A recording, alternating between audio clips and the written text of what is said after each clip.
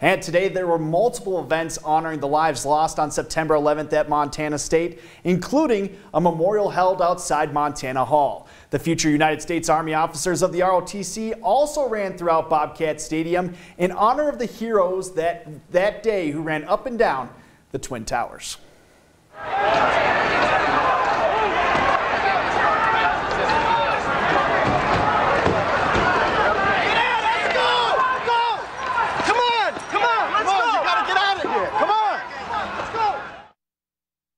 This is the scene in Lower Manhattan as the following continues.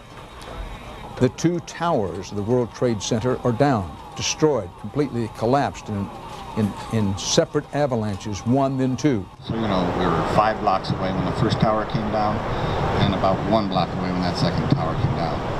And let me tell you, and excuse my French, it's hell to watch almost 3,000 people die in a matter of seconds. One passenger, Thomas Burnett Jr., told his wife over the phone, "I know we're all going to die. There's 3 of us who are going to do something about it. I love you, honey."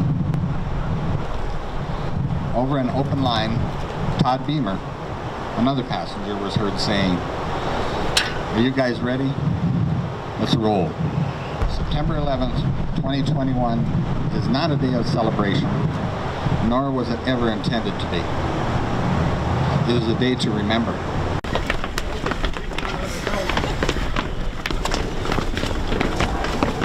This morning while we're running these stairs, just think about all the people that sacrificed their lives and lost their lives running up and down stairs, either trying to save people or trying to get to safety. Today we did a 9/11 memorial stair workout to commemorate, obviously, the tragic events of 9/11 and how the first responders and people in the buildings that stepped up to be first responders climbed up and down the flights of stairs, bringing people out and then going right back up to attempt to bring more out. I was only 1 year old when this all happened, but it's still close to my heart. I've had people, some of my dad's friends were involved with it.